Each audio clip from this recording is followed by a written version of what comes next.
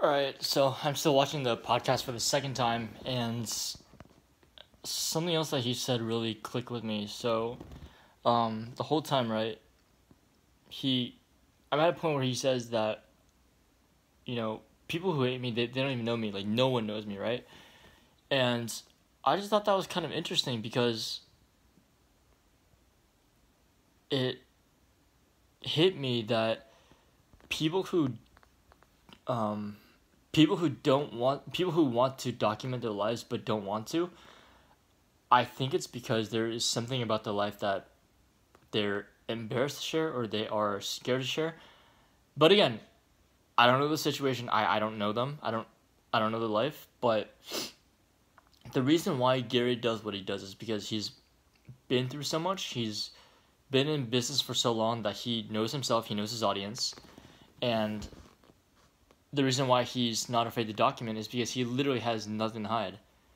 Like his whole life, well, other than his personal family life, and that's why I praise him so much because he is scared of nothing, and that's who I aspire to be because I've been hiding my whole life that I just don't want to be scared anymore, and that is anything from your public appearance, that's anything from your personality, even from making a video, right? I am going to upload these as straight cut video clips.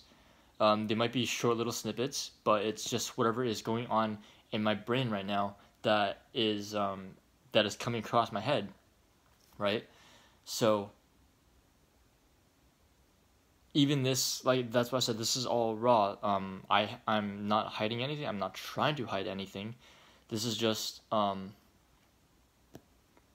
excuse me. This is just what's coming through in my head, and I just thought that it was really funny how that just clicked in my head because I'm like, the people who aren't documenting their lives or the people who have been recommended to start a YouTube vlog because they have an interesting life, or from what I know, is because they are afraid of judgment for all the differences they have compared to other people, right?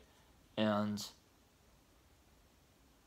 that's the reason why I think a lot of people who do have interesting lives don't want to document because um, they are thinking about all the work that they have to put into importing process. And I know this because I've done it myself in the past. That's why I know how long it takes. Sure, they live an interesting life, but they don't want to go through the hassle of holding a camera, filming the video, well, even before that, buying the equipment, spending hundreds and maybe thousands of dollars, right, on video equipment, and then filming the video, and then, importing the video segments onto the computer, which could take hours on end, depending on, what quality you film in.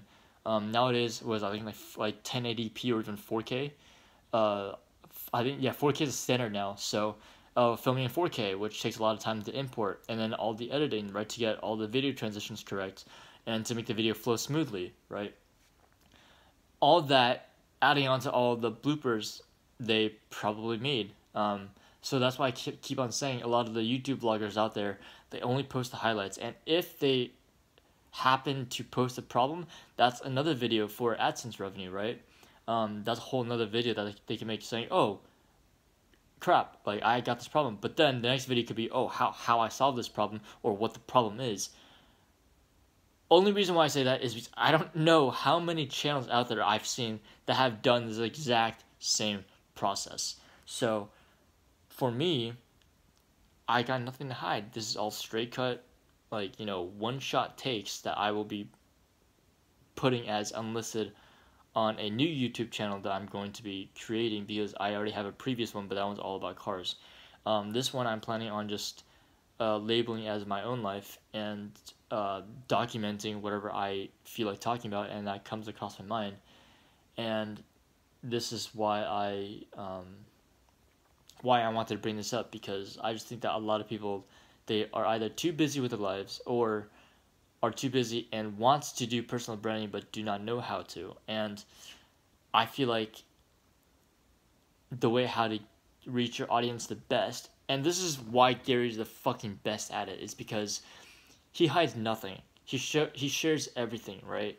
And it's his courage and his mentality and his self confidence of posting raw, unedited but cut video clips, that when he uploads and when other people watch it, right, that encourages other people to do the same thing, and that encourages other people to take that first step, whether it be riding a bike or starting a sport or writing a blog like me, right?